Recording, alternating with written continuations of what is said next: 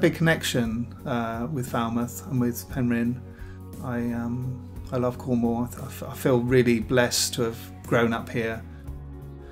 My great-grandfather, he worked in Falmouth docks. He was in the Navy.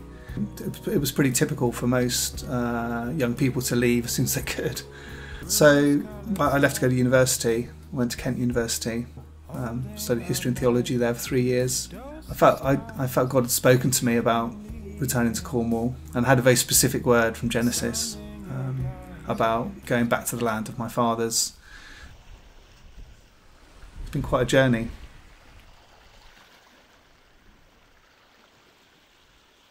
I'm just moved by the beauty of life, people, nature, plants, animals. I'm just on this continuous goof out. I'm so moved by what I see that I want to capture it, and I want to try and bottle up the things that I see, and the ideas and the moments. I think I'm quite childlike.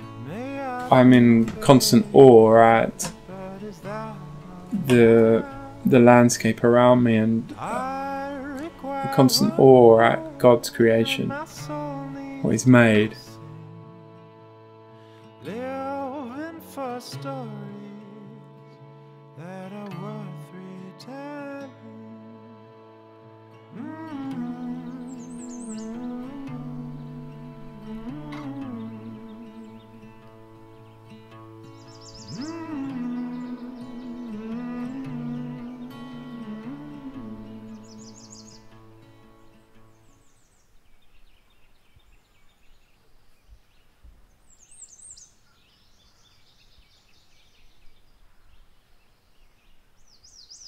Plan was to just come for a year and study and go back to Essex, which is where we lived.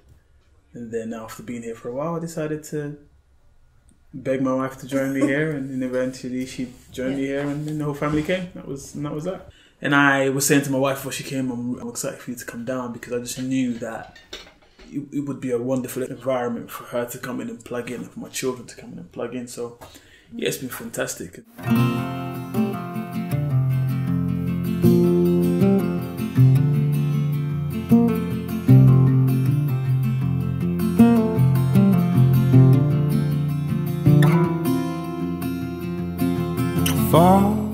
It's just been amazing, the people. It's like a family now, and there's amazing people that you get to meet constantly. I think coming down to Cornwall is almost like we've gained hours. It feels being down here, we just have so much more time in the day. Trying to close this coverless book with friends as all of us. On the dashboard cage, by some misaligned friends. So I guess the sea has been a big part of my time in Falmouth, and it's definitely been like a very formative thing for me. There's times when it has brought me like the peace I really didn't know could be found, and times when it's brought me real joy, and times when it's literally been my work. You want everyone to feel it and everyone to experience it, but I don't think there's anything like just being fully submerged under the water.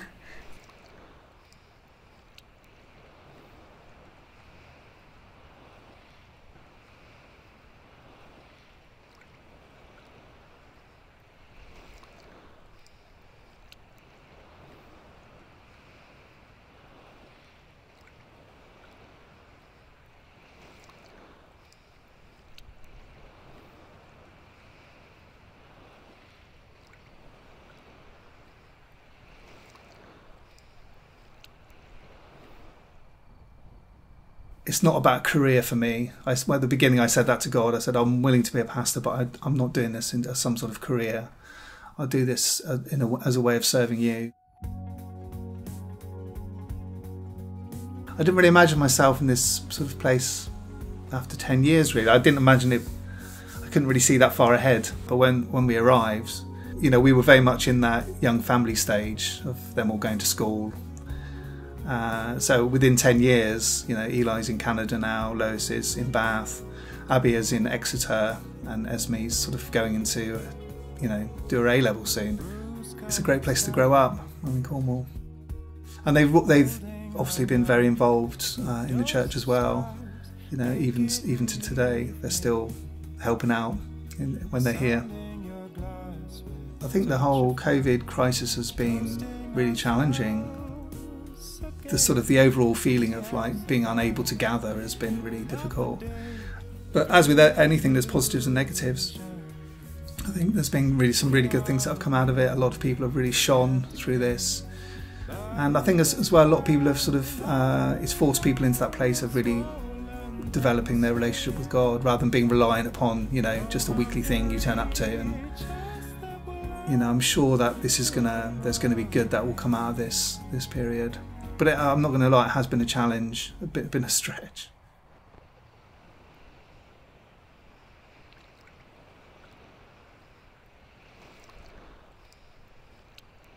So they're still only young. There's like 8 and 6 now, and they change, right? They're just new people every year and stuff. So, but overall, they're a joy. Yeah.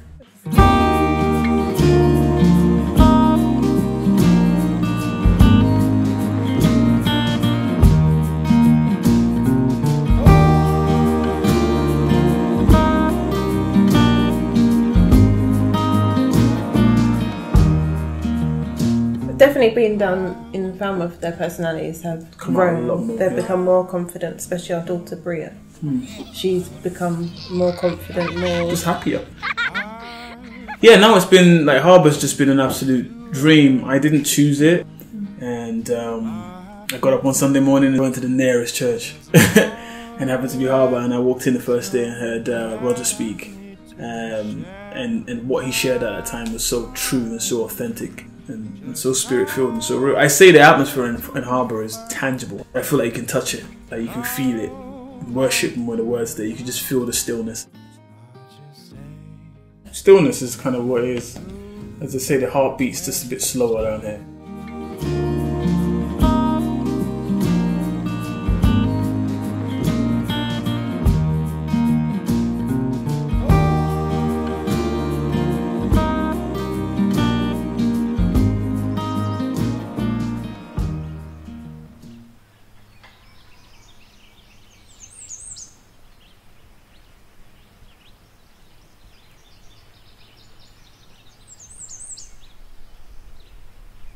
I feel as though I can never capture things around me. God's creation, the beauty and the majesty is everywhere. And it's not just in pretty views, it's in the tiniest leaf of grass and the billions of little chemical reactions going on inside one cell. I can never really replicate the beauty or the things that I've experienced on these walks or the places. I guess it's my job to try and show this to other people and try to get them to feel moved as I do, and to say, wow, this world around us, this life around us, these places are just so filled with the light of God.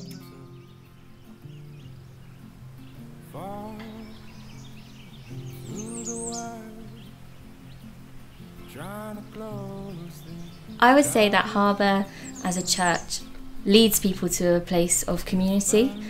There's definitely been moments where I've just stopped and looked around the room and just thought, how did I end up here? Like, I didn't realise it was possible to have friends that felt so much like family.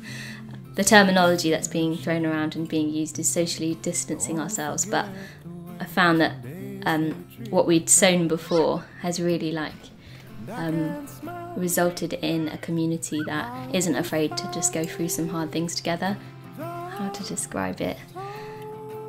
When I'm in the ocean, I feel like the most connected to who God made me to be. Like, it gives me that peace I think we were made to walk around with, that's sometimes really hard to find in the rest of our day-to-day lives. It's like everything in me is like, this is who I'm meant to be, and that feeling of God being so much bigger, but so close.